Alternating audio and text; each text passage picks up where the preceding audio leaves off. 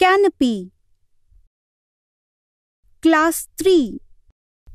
Social Studies. Lesson 1. Earth, the living planet. The Earth is home to all living things. Many different kinds of plants and animals live here.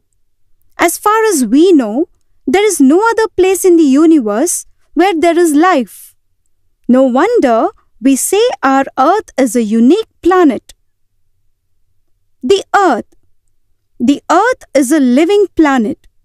All living things need air, water, and the right amount of warmth to live.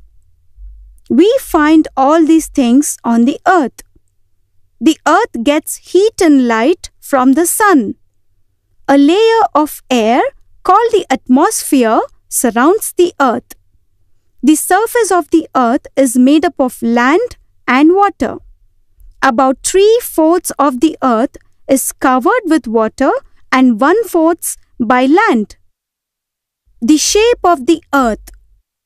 Have you ever stood in an open field or on a seashore? If you do so, you will see that the Earth appears flat. No wonder people long ago were afraid to travel far. They feared they would fall off the edge. But is the Earth really flat? About 500 years ago, Ferdinand Magellan, a Portuguese sailor, set out with a fleet of ships on a long voyage from Spain. He kept sailing in one direction. After 3 years, his ships reached the same place from where they had started.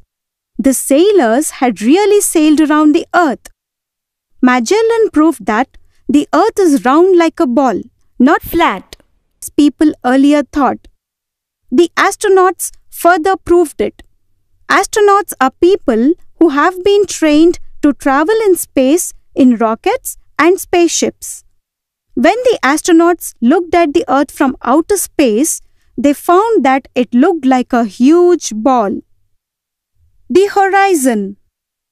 Looking from a distance, the land and sky seem to meet, but in reality, they do not meet. The place at which the land and sky appear to meet is called the horizon. Every time we come closer to the horizon, it seems to move further away. The coast.